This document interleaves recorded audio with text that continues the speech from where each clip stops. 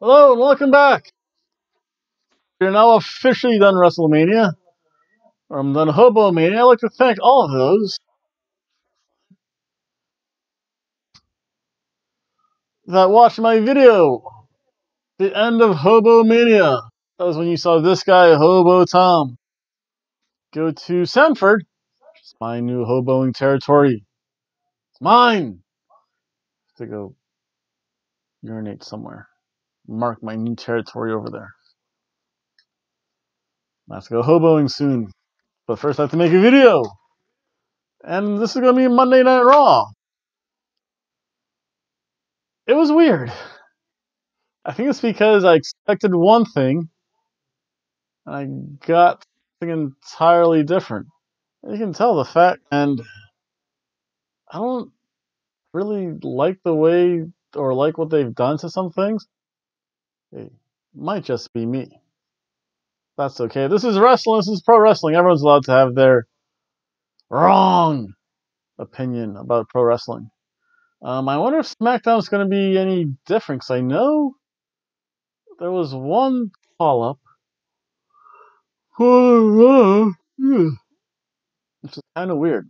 I had kind of a rough morning. I had to work, but then I got woken up by the lawnmowers and chainsaws because we had a fairly nasty storm and the neighbor's tree fell and they just decided to bring lawnmowers out. What I'm more excited about? I'm more excited about the Southern Pro Lucha Libre. That's what I'm more excited about. That will keep me up. Actually, even more so than that, the one thing, and I'll get into this every so often, well, coming to the Hobo Tom's home territory. AEW All Elite Wrestling, June 29th, here at the Daytona One Center, I think it's called. Or it's Daytona Ocean Center. Whatever it is out there. All Elite Wrestling. And later I'll tease what the main event's going to be. So, if you ever want to meet this guy, Hobo Tom, get a shout out and possibly help me make an intro video. An intro bump. That could be you. Because definitely I'm going to take off that, or at least take off some of that boy. I guess it is getting late. I guess I haven't been up for a while. I did a lot today. So let's start with some Monday Night Raw. Let's see if I can keep this a fairly quick video. It is the WrestleMania. Well, after WrestleMania, I'm kind of getting wrestled out. I'm probably going to take Friday off, so there's no Jacksonville trip. Too much wrestling. But I'm going to see if I can get to the Daytona Beach show the following week. Because, again, that's right down the road for me. That's pretty cool. So, well, with all that being said, all the business taken care of, let's talk about some Monday Night Raw with a superstar shakeup, which didn't feel like a shakeup, but they just kind of had people show up. It'll be interesting to see what people say tomorrow too. So it starts off with the stuff promo. It's like, yes, today's the shakeup. We're gonna see new faces here. Shane comes out, and then the Miz shows up. So the Miz is just following Shane. The Miz is gonna beat down Shane. And I miss it because I blinked, but again, of course, Shane does his punches. Threw Miz over the barricade, and I don't know if Miz landed on like a bolt or something. But he had a pretty nasty gash. It seemed fairly real because it was like along the side of the head. So I don't think he would just slice his head open like that. Maybe they put a little nick there. He was bleeding though, and fairly profusely too at that. And then he grabbed the chair and started swinging it toward Shane. That's excellent stuff. That's the way I want to see Raw and our SmackDown start off all the time. And then we have our first match of the evening. And it was a 8-man tag match. And it starts off with... Oh, I got it. Fly killer. Starts off with Ricochet and Aleister Black and the SmackDown and the and the Raw soon to be former, you'll know why, tag team champions of Kurt Hawkins and Zack Ryder versus the Revival. And this is the only thing I hated: the Viking experience of War Raiders. Yes, war, war, war, war, war, war, and War Machine. They need to think of a better thing than the Viking experience, though. Which is kind of ironic because I was watching on YouTube when I was work done. I was watching something about how how season 6 of Vikings is the last show. It's like the last season of Vikings over on I think the History Network. It's actually a pretty good show. That was just weird. I saw Vikings and now we have the Viking experience. And they don't have their NXT tag team belts. So I wonder what happened. I know they retained them at TakeOver. They dropped the belts? Some NXT over at Full Sail? That's weird. Or are they going to still be NXT champions? I don't think there's a major NXT event though coming up until TakeOver for SummerSlam. Could see a title switch hands at a house show? A Daytona Beach house show? Whoa! I don't know. We'll see. Man, it'd be interesting to. I don't know how that. In the Viking experience, just call them War Raiders. Well, the reason they're on Raw because Ro is married to Sarah Logan, so I know they like to keep couples together for the most part. But if you're only dating, they always say. So we'll see what happens. This was a fun match. It was great in-ring wrestling. Trust me, the Revival and the Viking experience, they do amazing tag team combination combo work. Everything you would expect the heel tag team to do when they had a chance to double team, they did. It's always fun that way. Listen, Zack Ryder and Kurt Hawkins, they have great chemistry. Aleister Black and Ricochet, they have great chemistry. But you mix the four of them, and it's But I thought it was a really fun match though. I mean, Black and Ricochet again, they take on that tag team. Kurt Hawkins could take a beating, and I hate to say it, but Kurt Hawkins was there to eat the loss too. On the Revival again, it's just so good. Eventually, they do clear the ring. Viking experience does. It took me so long to stop calling them War Machine, and then War Raiders. Okay, now the Viking experience. Eh, there's nothing to chant. Viking, Viking, Viking. War, war, war. Oh, war is so much better. So much easier to chant. But again, I'll tell you what, this is a fun match. I mean, I thought they gave him a terrible name. And granted, the WWE can do what they want to do. I won't hold that 100% on them, but I will give this a surf and turf rating. The match was that good. Then the next match, we have Finn versus Andrade. Wait, they're gonna keep Aleister Black on Raw too. And Selena Vega's on Raw. They're gonna split up Andrade and Charlotte though. See, I know what they do over there. And again, they didn't really announce like who was traded. Andrade just showed up. The War Raiders just showed up. So yeah, that was kind of interesting.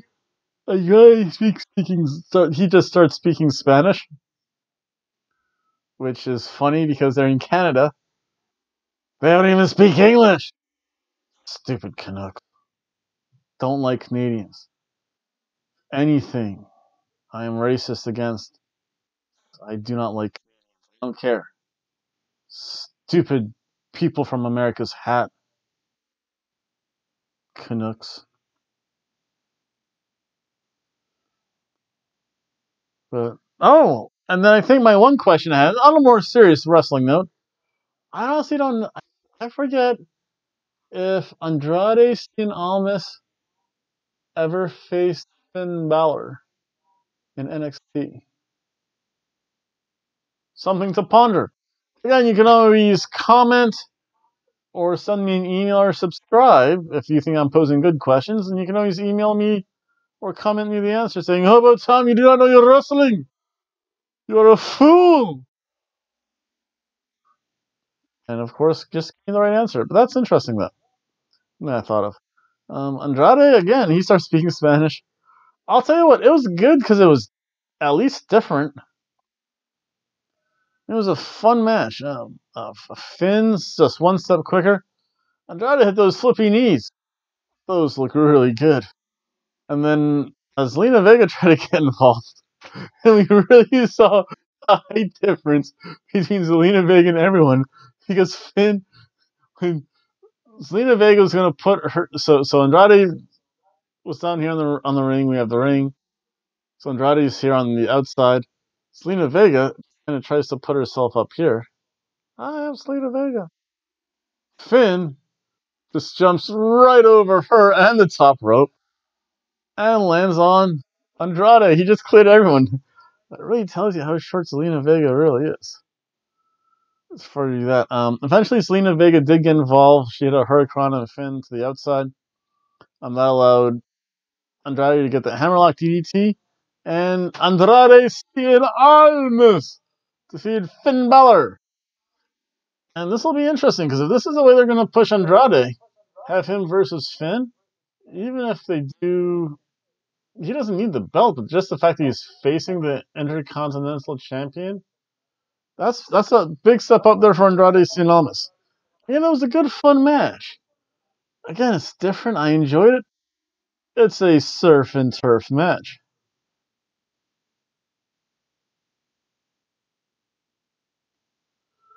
Then we have an Elias segment. Again,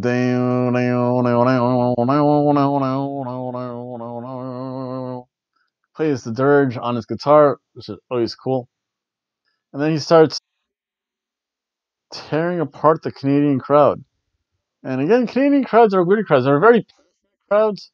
They do like their hometown wrestlers, as we shall see. But if they don't like you, they will boo you. And they just were booing the heck out of Elias. That was fun, though. Then, it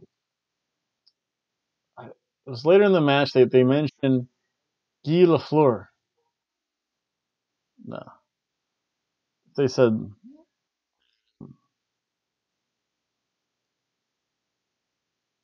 Robert Richard, Rocket Richard.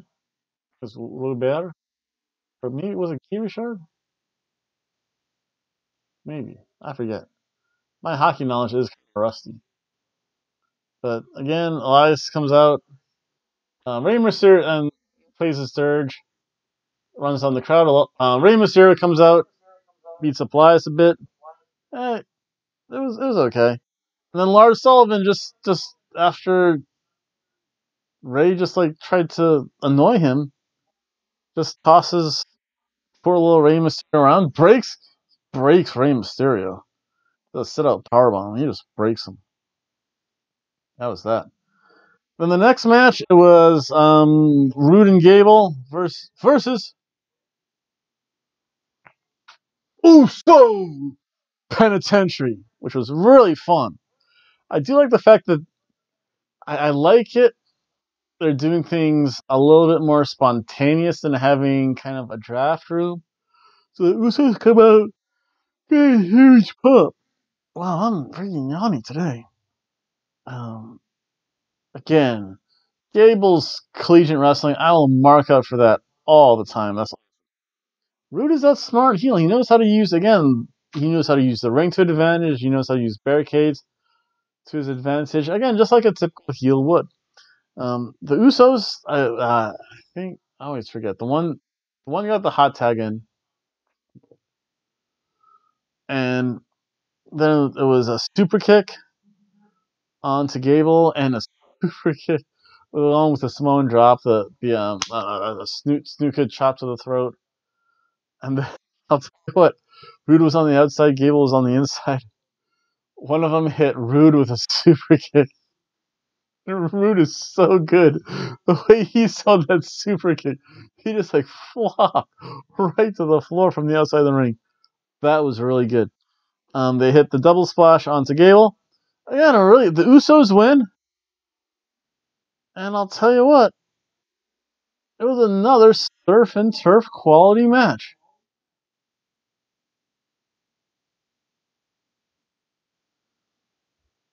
And then things kind of went south. So you have a moment of bliss with Alexa Bliss and Sami Zayn. I'll tell you what, it had to be for a good 5 minutes. The crowd was going, oh, oh, oh, let's go. And then Sammy would take a seat, and the crowd would just say,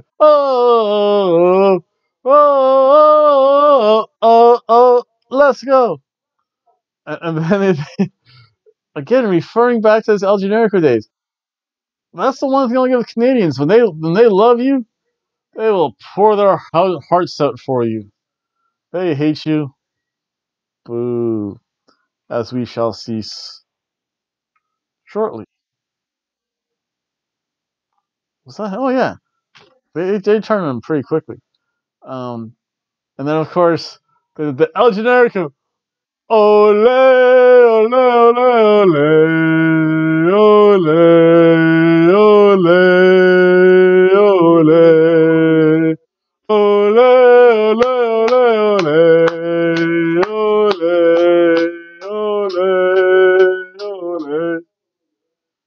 C. Again, old El Generico stuff. It's still good stuff. Eventually he says, I hate Montreal. What's wrong with you people? Begins to run down the crowd.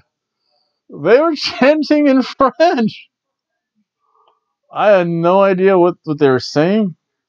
I don't think Kevin Dunn knew if they should censor it out or not. It was in French.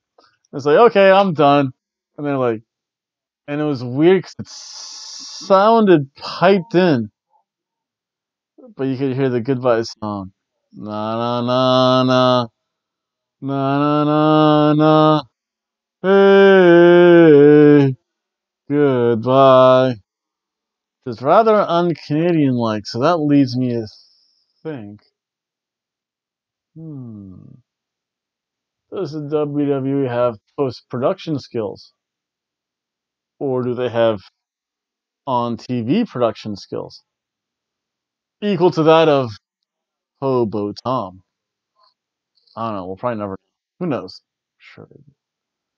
If, I think for next year's 2-year anniversary, you're going to see the Hobo Studios and see actually what goes on in making one of these ridiculous videos. Then EC3 comes out, top 1%. He has a great song. I give him that much. But then Braun's music hit. And now we get the burial of EC3. Let's put EC3 back on the main event TV show, which is actually taped for Raw.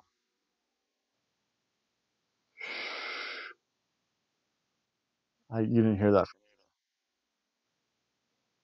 But, of course, Braun just tosses EC3 around. It was supposed to be a match. I wouldn't even call it a squash match. Did I actually give it that? Oh, no. I was going to say it wasn't that bad because I don't know. You know what? Because of what happened, because of who it was, it's been a long time since I've done this, but this gets a piece of toast.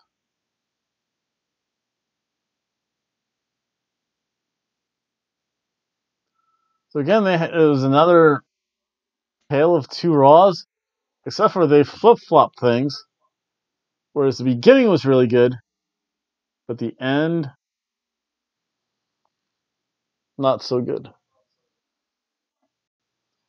And that's primarily because, again, you had that post match.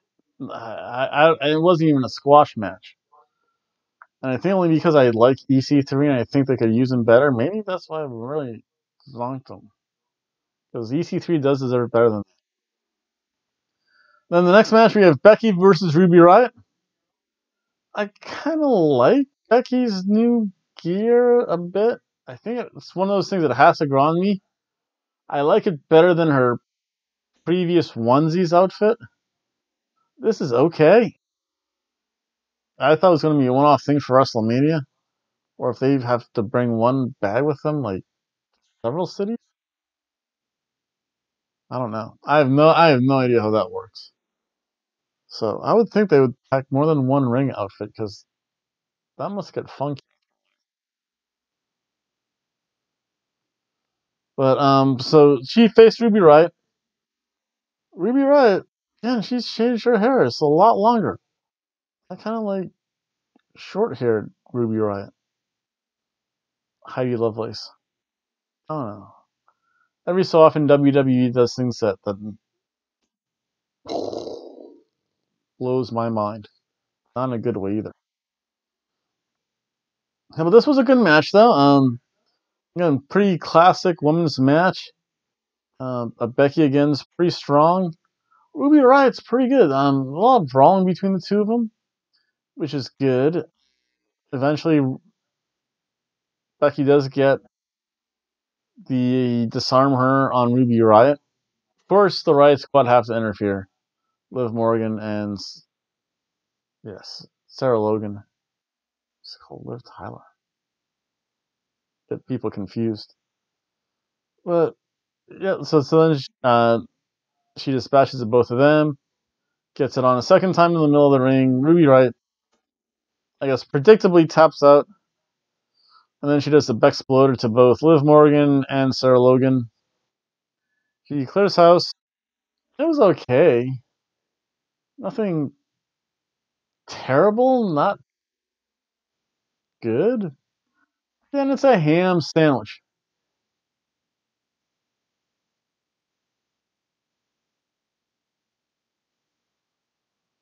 Then Natalia comes out, starts to cut a promo. It's Becky. Natalia's just like whiny Kmart mom.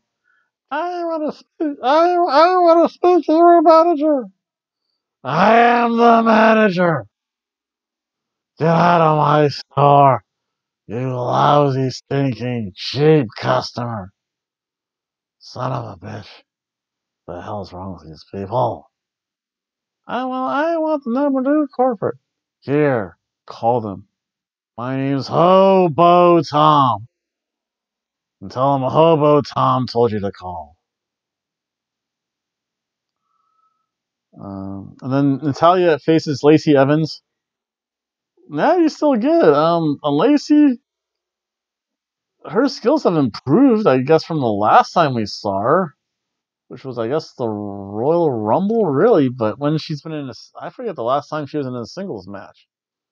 I think last time she was in any kind of singles match, she was part of the Forgotten Sons in NXT, and she was more like their more female valet thing than wrestler. So yeah, I was never that high on Lacey Evans. I've seen her a couple times in NXT. Never did anything spectacular. Had the women's right again, unless you like do the whole theatrics with a heart punch. The guy sells the heart punch really terrifically. I mean, unless you're the Big Show and have like hands like the size of like both my hands, both my axe handle hands combined. I mean, I don't see it being that great of a finisher. But she did that double jump moonsault, which is pretty cool, where she goes from she jumps up to the second rope and then jumps to the top. Kind of, yeah. She climbs up to the second, twist, jumps, does the flippy moonsault. That looked really good though. However, she applied the Taz mission. I know what the Taz mission is. It's a half Nelson, and then you grab that guy's arm and pull it across. The Taz mission was the killer finisher move, the Kata Hajime, and that finished off the whole universe in ECW and had a reign of terror in WEW. And I hate the fact that Lacey Evans does it with like, oh, oh. No, you have to sink it in there, cinch it up, and put him to sleep. Damn it. I hate it when they take finishers and they wussify them. You heard it. I just made up a word. I called it wussification. I have to use that. I like the way that sounds. Oh, wuss. I have to do my hoboing round one to get that aluminum. But it was an okay match. I mean, the thing that saved it was the flippy, jumpy top rope moonsault by Lacey Evans. Does nothing for me. Does nothing for Lacey Evans. It's a ham sandwich, folks.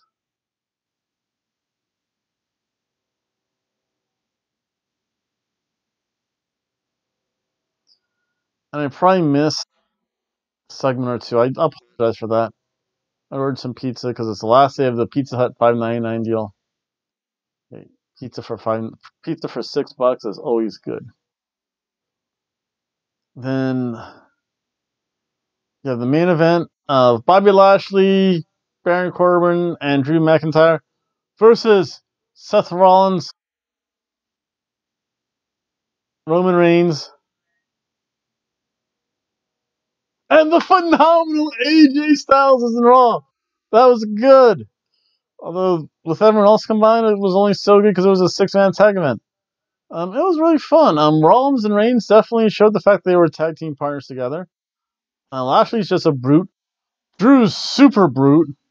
Baron Corbin is inept brute. It was fun. AJ Styles, he got kicked in the head by Drew. Again, AJ Styles can do no wrong when it comes to selling. It's it's really good. I guess I just don't know what they're gonna have. What are they gonna have AJ Styles do though? Is he eventually gonna go for the title? And which title would it be? AJ Styles could sell it for the Intercontinental title. He could just say, "Yeah, I'm gonna cruise with this for a while." Eventually, he could go against Seth, or if Drew takes the belt off Seth at SummerSlam, AJ Styles can, in theory, again, the David versus Goliath wrestling story, take the belt off of Drew, and that would be really fun to see. Actually, that would be really fun. AJ Styles is so good. AJ Styles can still fly. He hit the phenomenal forearm. Oh, Seth does that suicide dive once too often because finally someone just realized, if I step to the right and just punch him, I'm not going to do that. Of course, he's going to hit it anyway. And then, of course, everyone had their kind of finishing moves on the outside, which made it a little more spectacular. AJ Styles finished off, I think, Baron Corbin. I think it was Baron Corbin. With the phenomenal, what was it? What was it, Bobby Lashley? Forget. I know AJ Styles had the phenomenal forearm match over. Yep, that was pretty good, though. Again, with that, it was a cheeseburger match.